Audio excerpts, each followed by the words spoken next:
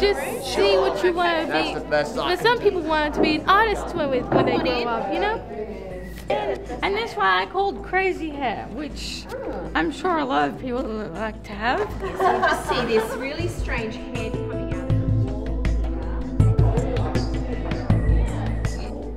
Imagine how long that would have taken to carve every single one of those.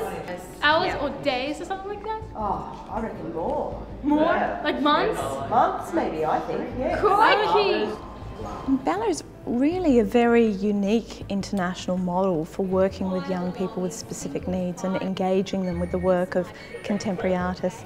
Did you have an idea? What kind of works? It's Aboriginal. Yeah. These are Aboriginal works. There it is! Have you found yours? Yeah, found it right in there, didn't know it was little. Brilliant. So it's quite a big one, isn't it, this one? It does sound like Rudolph. It's in August! Christmas! Quick, let's open up the present! It's a really beautiful artwork and people will respond to it amazingly. Kids just love it in here. Hi there. I like myself like this when I wear it. Listen. It's music, Mr. Taylor.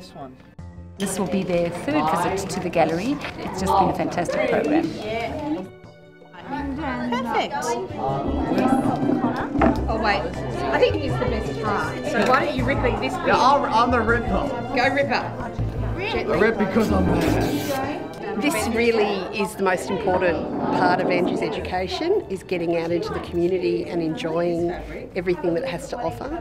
This is my fish. It's got a tail. It does. Well, maybe it's a mermaid. A mermaid? A mermaid. Yours looks like a ghost. You want to live life to the full, you could use it with flying colours if you want to. You know. Your mouth.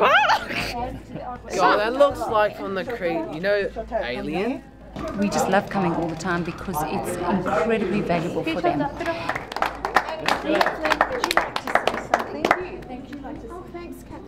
Thank you so much. And I hope everyone will have that time in the MCA soon. See you then.